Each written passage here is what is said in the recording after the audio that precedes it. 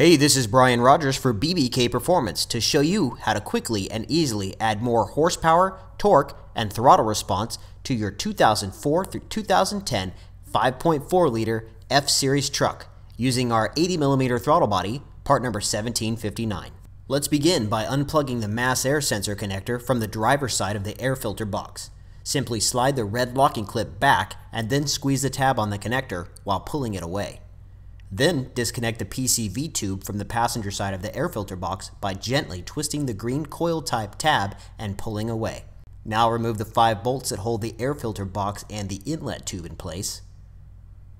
With the bolts removed, lift the filter box and inlet tube away from the throttle body and out of the engine bay while disconnecting it from the fender well tube, which will stay in place. Next, slide the red locking clip back and unplug the throttle position sensor connector and remove the 4 throttle body mounting bolts. With the throttle body loose, disconnect the electrical connector from the throttle body motor housing. Remove the electric motor housing from the stock throttle body using a T20 Torx bit. Be aware that there is a loaded spring inside of this assembly. Remove the 2 T20 Torx bolts that hold the throttle position sensor in place and pull the sensor straight away from the throttle body without twisting. Now we can assemble the BBK 1759 throttle body using the stock electronics. First, gently knock out the dust cover on the electric motor using a tool. We recommend that you do not use a finger to knock this out with because there are some sharp edges inside of this opening. Drop the plastic cap spring over the throttle shaft while guiding the pigtail on the spring into the small opening in the throttle body gear. Now install the motor housing onto the BBK throttle body and tighten it down using the original Torx hardware. Then install the throttle position sensor by lining up the locating tab in the sensor with the locating hole in the BBK throttle body without twisting the internals on the sensor. Take a look at the plastic cap. It has a small tab and a large tab. Then look at the motor housing. You will see that it has a small landing and a large landing. To make these tabs line up with their respective landings, rotate the plastic cap counterclockwise and then gently lift the cap to allow the tabs to lock into place in the landings. You will know that your spring is properly wound by opening the throttle blade by hand and then releasing it. The blade will snap closed when released.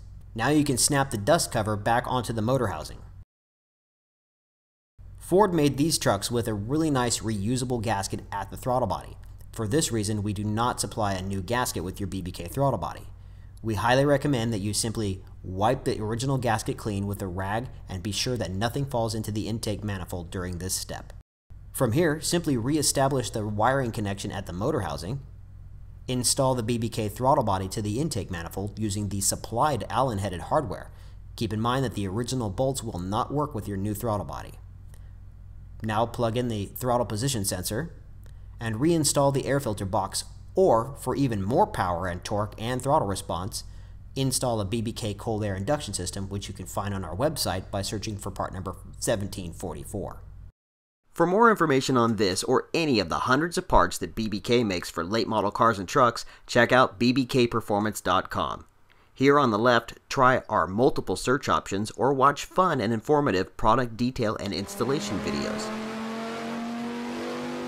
Up here on the top, use the tabs to order or download the latest catalog, find a dealer in your area, or read and download from our instruction sheet library that covers 20+ years of BBK products. Don't forget to check out our homepage and blog to see what's new. Thanks for watching.